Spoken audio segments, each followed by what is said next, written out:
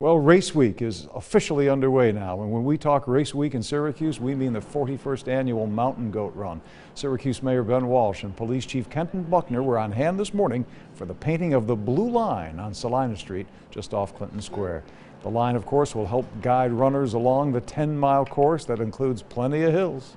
Final preparations will be taking place all week before an estimated 2,400 runners brave that hilly course on Sunday morn. Of course, everybody must be registered. No baby strollers, please. No pets and no music devices will be allowed. We have beginner runners, first-timers, and they're kind of nervous. And we've got people that have been running the goat for 35, 36, 37 years, which is great. We got the speedsters and the elites. In fact, this year we've got the women's record holder returning.